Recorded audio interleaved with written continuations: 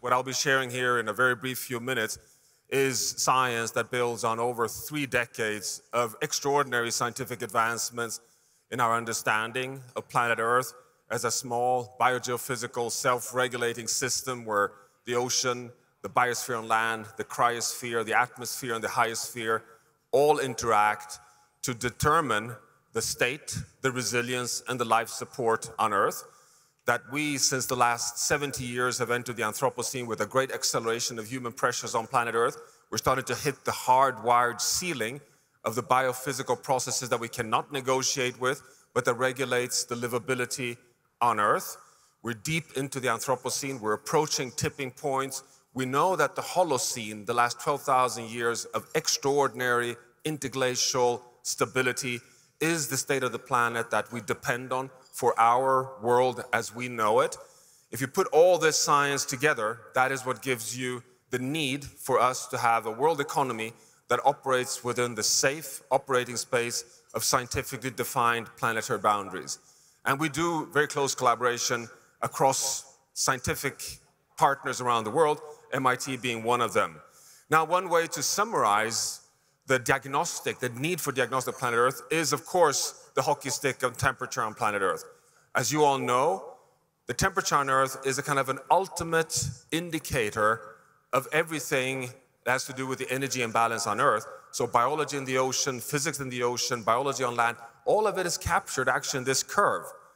And what has been reported just last week is that we've reached 1.55 degrees Celsius of global mean surface temperature rise, the warmest temperature on Earth over the past 100,000 years. We have to go back to the last Eemian interglacial to find anything close to it. But what really worries us in the Earth system science is the following.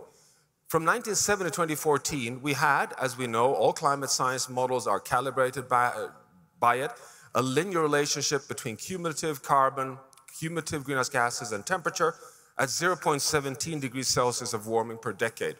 This is the climate sensitivity of 3 degrees Celsius per doubling of carbon dioxide.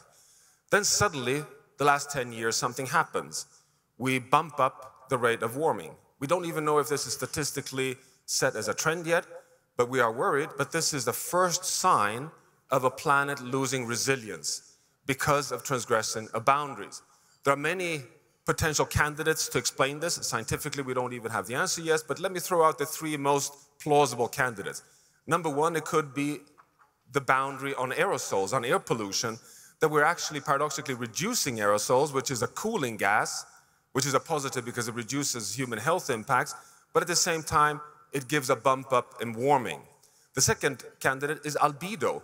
Is it so perhaps that the ice melt on Earth and the darker colors of land is simply making the planet darker and absorbing more heat? And the third candidate, which comes very close to the planetary boundary science, is it so that the planet is losing carbon uptake capacity?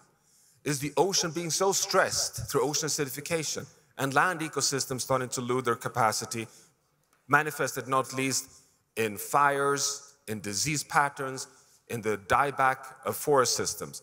We've come a long way in providing the scientific evidence to set the safe operating space, which we do through the tipping point science.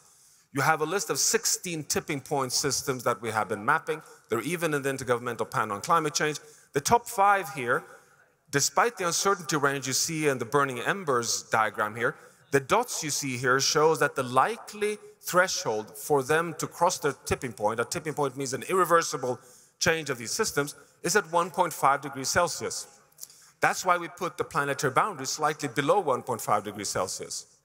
Which systems are these? Well, this is the Greenland ice sheet, the West Antarctic ice sheet, the abrupt thawing of permafrost, losing all tropical coral reef systems, livelihood for over 200 million people, and also the collapse of the Barents Sea ice. So here you have the science, why we need to set boundaries. We also know that the journey, if we only care about keeping global mean surface temperature below 1.5, is what you see on the screen here. Please don't, I see a mobile comes up here. This is unpublished data, I should say, so I share this in confidence with you. 2020 to 2100, you see the decarbonization we have to follow in gray. That's to stay within the global carbon budget of 200 billion tons of carbon dioxide. But that won't make it. We will still fail on 1.5 because the planet will take us to warmer temperatures unless we follow the green line and the blue line, which is to maintain the health in the ocean and terrestrial ecosystems on land to suck up carbon and heat. And the brown line is the assumption of a massive transition in the agricultural systems from source to sink. So we're talking of a global sustainability transformation within planetary boundaries, even if we care only about solving the climate crisis. So here you have it, the latest diagnostic of the 9 planetary boundaries, all quantified. 6 of the 9 boundaries are outside of their safe operating space. This, in my view, is a scientific proof why we're having trouble today. We're in a climate crisis, it's hitting us hard with the Los Angeles fires, with all the extreme events, and we're also starting to see the first signs of invoices being sent back on the slow pace, which is the losing of the resilience in the intact nature. We have now scientifically stepped up the game, guided very much by the guardians that we have on the stage here, to update this science every year in a planetary health check. So here you have the 2024 planetary health check, the 9 planetary boundaries on the list here. It's a bit symbolically now organized in a kind of a blood sample test. We're taking the planet to the doctor every year for a full comprehensive health check. 6 of the 9 boundaries are confirmed to be outside of their safe space. The arrows unfortunately show, as you see, that we're still moving deeper into the high-risk zone. The 7th boundary, the ocean, is very likely going to cross its safe boundary this year. So that is not to scare anyone, but it is to give a guide for us to navigate our future. If you put all this together, we assess today that the planet is outside of the green space. We're in the danger zone in yellow, but we're moving towards the red high-risk zone. So we need friends, scientific partners, to raise this whole ambition towards stewardship of the planet. And the Planetary Guardians are the ambassadors for that. And here you have the QR code to the latest Planetary Health Check report. Thank you very much.